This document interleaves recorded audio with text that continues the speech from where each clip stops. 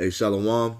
First and foremost, I want to give all praise, all honor, all glory to YAHAWAH, bahasham, YAHAWASHI, bahasham, qadash.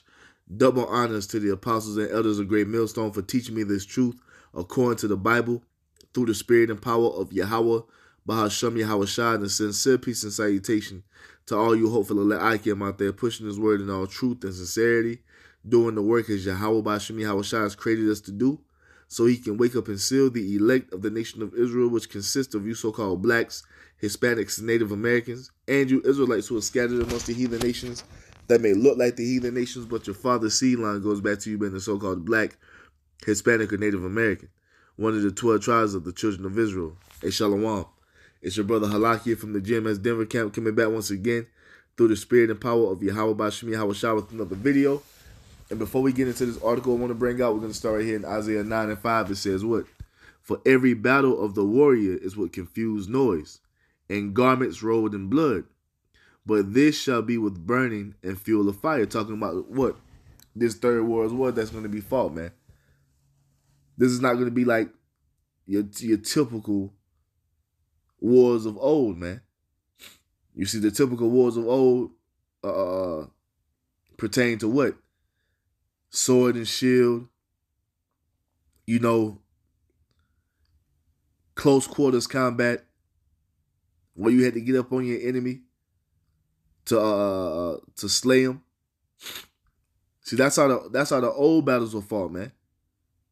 Boots on the ground, confused noise.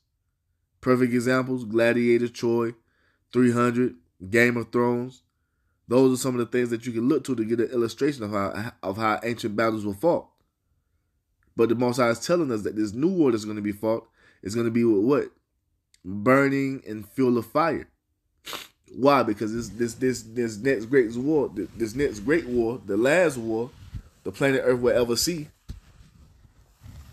ever experience, is going to be with what? Nuclear fire, man. You see? This is what's coming. This is what the will of the Most High is. This is what's about to take place on the earth, man. And the recipient of the greatest destruction is going to be what? The land of America. Babylon the Great. You see? This place is going to completely burn. We're going to get it. Let's get Malachi 4 and 1. It says what?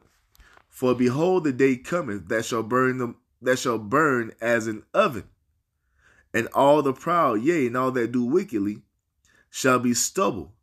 And the day that cometh shall burn them up, saith Yahawah Bashim YAHAWASHI of hosts, that it shall leave them neither root nor branch. And this is the day that's fastly approaching, man. You see? This is the day that's fastly approaching. The complete destruction of Babylon the Great and everyone in it,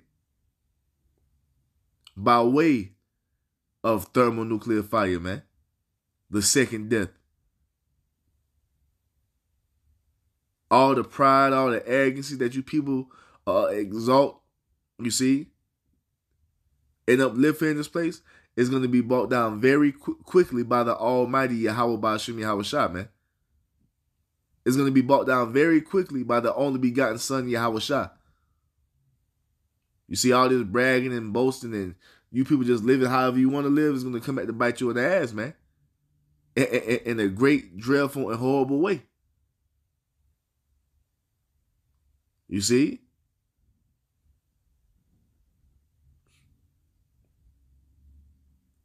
Let's get this article, man. The article says what? New Russian hypersonic missile to be delivered to Navy this year. You see that? You see? New Russian hypersonic missile to be delivered to Navy this year. So let's get into the article. It says what? The Zircon sea-launched cruise missile is currently completing its final stage of testing. Trials of the state-of-the-art Zircon sea-launched hypersonic cruise missile are currently being completed, and the projectiles will be deployed to the Russian Navy later this year, a deputy defense minister revealed on Thursday. the Zircon has made significant headlines worldwide for its capabilities. And last year, it was named by U.S. Navy Admiral Charles A. Richard as a threat to America. And that's biblical prophecy, man. That's prophecy. Because why is it prophecy? Because the Most High is raising up the Russians, which is Gog and Magog, man. To do what? To do his will. And what is the Most High's will? For America to be destroyed by way of nuclear fire, man. And Russia is going to spearhead that, man. They're going to lead the charge on it. That's why they're leading the way in hypersonic missile technology, man. That's not a coincidence. That's happening because what? They're doing it to fulfill prophecy. And we're reading right here in the article, it says what? That these missiles are a threat to America. And that's what they're supposed to be. Because that's what the Most High has these missiles created for. You see? Let's get that real quick. This is why the Most High had these missiles created in the first place. Isaiah 54:16, it says what? Behold, I have created the smith that bloweth the coals in the fire, and that bringeth forth an instrument for his work. And I have created the waster to destroy. You see that?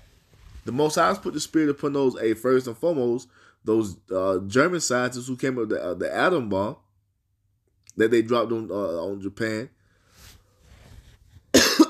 And now, we look at later on down the line, the Most High has allowed these Edomites, these Russian Edomites, to do what? To perfect that technology, man. So all because of what? Why did this happen? So the Most High could waste and destroy Babylon the Great America. You see? The Most High say he made the waster to destroy, not to sit in missile silos forever. These weapons are going to be used.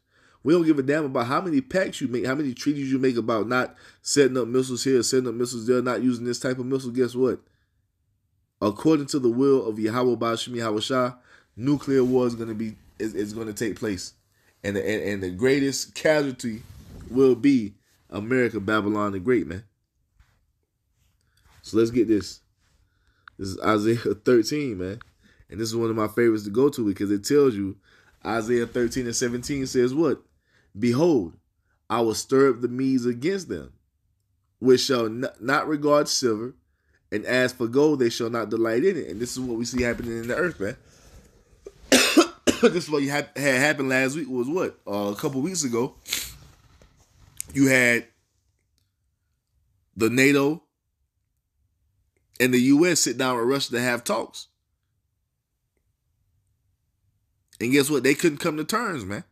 They couldn't come to an agreement. So guess what? That happened because the Most High didn't want it to happen.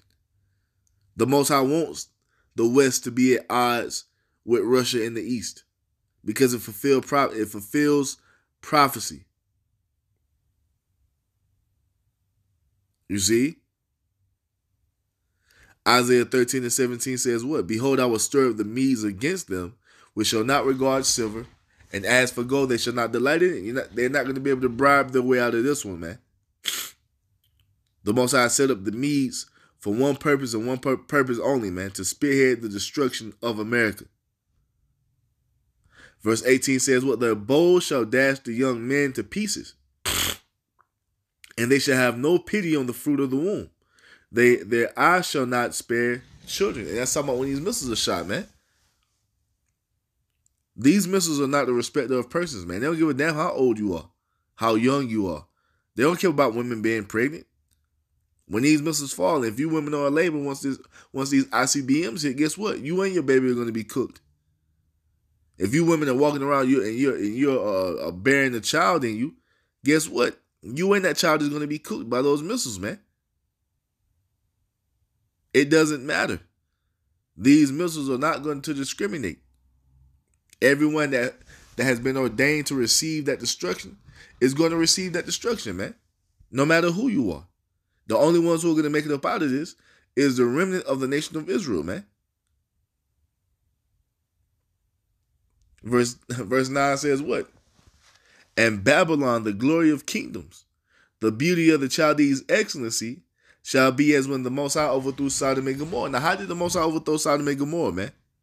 By way of fire and brimstone. And guess what? America's going to go out the same way. Why? It's because of all the wickedness that's going on in this place. And you see, and first and foremost, what you have done unto the Most High's chosen people, the Israelites. You're going to have to pay for all of that. And when it's all said and done, America's going to be a greater desolation than Sodom and Gomorrah ever was, man. It says what? Verse 20 says, it shall never be inhabited, neither shall it be dwelt in from generation to generation. Neither shall the Arabian pitch tent there. Neither shall the shepherds make their fold there. Why? Because there will be nothing left standing here in the land of America, man. This land is about to become a barren wasteland. The greatest desert the world has ever seen. That's what America's about to become. You see? Let me grab Isaiah, because it says the same thing about a certain someone, man. Isaiah 49 and 17, it says what? Also Edom shall be a desolation. You see? Jeremiah 49 and 17, also Edom shall be a desolation. Everyone that goeth by it shall be astonished, and hiss at all the plagues thereof. You hear it? You see? Why is it talking about Edom receiving the same type of judgment that Babylon the Great is going to receive? Because they're synonymous, man. They go hand in hand with one another. Because Esau, Edom, rules over Babylon the Great. Babylon the Great is the chief dwelling place of the Edomite, man. So that's why when you read about Babylon the Great receiving the same judgment as Esau, Edom, because it's synonymous. Because as we go on to read, verse 18, it says what? As in the overthrow of Sodom and Gomorrah, that went out by what? Fire and brimstone. And the neighbor cities thereof, saith YAHAWAH, bahasham, YAHAWASHI, no man shall abide there, neither shall a son of man dwell in it. You see? So when you read this and you go read Isaiah 13, it's saying the same thing. About, it's saying the same thing about what? Babylon, the beauty of the Chaldees' excellency, the so-called greatest nation on earth, to hear Esau tell it, right? It says that place is going to suffer as Sodom and Gomorrah did. Then when you jump to Jeremiah 49, it's saying Edom is going to suffer as Sodom and Gomorrah did, man. Why are these prophecies reading the same? Because it's talking about the same place. And that lets you know who's running over Babylon the Great. The Edomites are, man. And they're about to be eradicated. You see? Every Edomite on the land of America, every so-called white person on the land of America, on the soils of America, you're going to be engulfed completely by way of this thermonuclear fire, man. Just like the inhabitants of Sodom and Gomorrah was, what, completely engulfed by that fire and brimstone that rained down from the heavens, man. You see? And this is why we see. This is why we see Russia doing what they're doing. Because the Most High, he set them up to fulfill prophecy, man. Call Allah, YAHAWASHI, YAHAWASHI. So go back to Isaiah 13, it says what?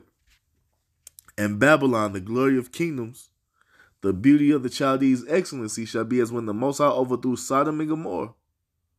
It shall never be inhabited, neither shall it be dwelt in from generation to generation. Neither shall the Arabian pitch tent there, neither shall the shepherds make their fold there. You see, there ain't gonna be no more coming to America setting up shop once this place is destroyed, man. You see? America's gonna be what the Most High always wanted it to be. A great desert. Verse 22 says what? But the beasts of the desert shall lie there, and their houses shall be full of doleful creatures. And owls shall dwell there, and satyrs shall dance there. This whole land of America is going to become a habitation for desert creatures, man. You see? Verse 22 says what? And the wild beasts of the island shall cry in their desolate houses, and dragons in their pleasant palaces. And her time is near to come, and her days shall not be prolonged. And this is what we see. This is what we see. Russia, you see, putting an end to the test run of the Zircon to put it in where? Into their nuclear-powered submarines. And this is going to happen later this year, man. If they ain't already got them in there, now. You see? It's not a coincidence, man.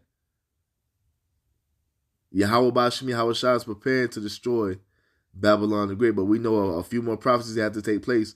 Mainly and chiefly what? That MOTB, which is the RFID CHIP. You see? And when that happens, hey, what's next? The destruction of Babylon the Great, man. It says what? Her time is near to come, and her days shall not be prolonged. The Most High has put an expiration on this date. Hey, and it won't be destroyed a second before or a second later. The Most High has the date, time stamped. And it's going to be right on time when the Most High finally says, hey, get it up out of here. And there's nothing that you people can do against it. There's nothing that you can do against it, man. You see? It's a wrap. This is Zechariah chapter 12. No, 13. You know what? I'm tripping. Zechariah 14 and 12 says what? And this shall be the plague wherewith the Lord YAHAWAH will smite all the people that have fought against Jerusalem. Their flesh shall consume away while they stand upon their feet, and their eyes shall consume away in their holes, and their tongue shall consume away in their mouth. And how is that going to cause it? What's going to cause this to happen? That thermonuclear fire that's going to rain down here upon Babylon the Great, man, in the form of 200 million thermonuclear warheads.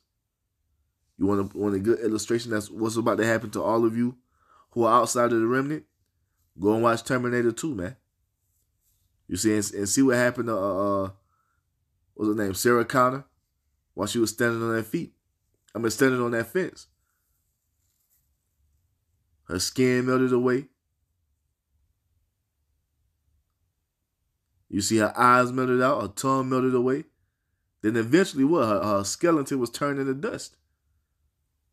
And that's what's coming to the inhabitants of Babylon the Great, America, man. And this is why we see the Most High is putting the spirit upon Russia. And these Russian devils are full speed ahead with doing what? Creating these hypersonic missiles, man. And it's all for the purpose and will of YAHAWAH bahasham YAHAWASHI. You see? You Edomites are done, man. And with that, I'm going to give all praise, all honor, all glory to YAHAWAH bahasham YAHAWASHI bahasham qadash. Double honors to the apostles and elders of Great Millstone for teaching me this truth according to the Bible through the spirit and power of YAHAWAH bahasham YAHAWASHI. And a sincere peace and salutation to all you hopefully let Akim out there pushing this word in all truth and sincerity, doing the work that YAHAWAH bahasham YAHAWASHI has created us to do. And with that, I say Shalom, Wah, and Ba Ba.